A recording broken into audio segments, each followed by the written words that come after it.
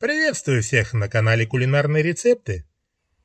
Сегодня научим вас, как приготовить очень сытный и безумно вкусный итальянский салат с макаронами. Чтобы не терять время, сразу поставим вариться 200 грамм мелкой вермишели. В оригинале нужны спагетти, но это дольше. Впрочем, если у вас есть лишнее время, то придерживайтесь классики.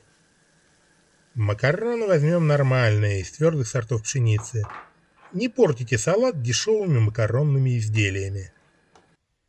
200 грамм твердого сыра нарежем на тонкие бруски. Все подготовленные продукты сразу складываем в салатницу. Один средний помидор вымоем и разрежем на две половины. С помощью ложки удалим семена. Томат нарежем на полоски. Помидоры способствуют здоровью костей, поскольку они содержат значительное количество кальция и витамина К.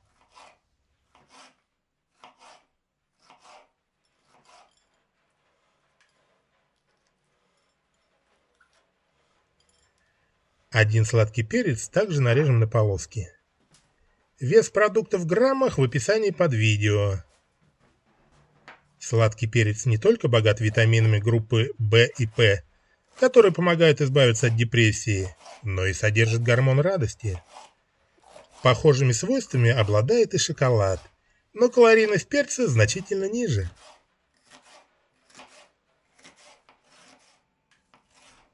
200 грамм ветчины освободим от упаковки и нарежем на бруски.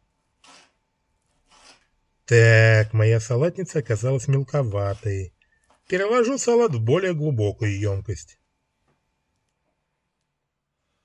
Укроп промоем и немного подсушим. Зелень мелко нарежем. Вообще, я сейчас совершаю акт, который в Италии приравнивается к варварству. Я не нашел базилика и заменил его укропом. Если вы окажетесь более удачливым, чем я, то лучше нарежьте листья свежего базилика. Итальянцы не едят укроп, считают его кормом для крупного рогатого скота. В салат добавим 50 грамм маслин без косточек. Заправляем оливковым маслом и перемешиваем.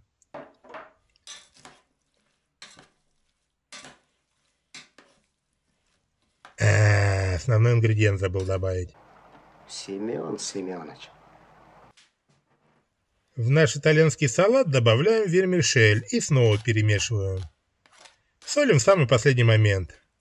Когда в рецептуре присутствуют продукты с повышенным содержанием соли, сыр и ветчина, то легко можно пересолить салат.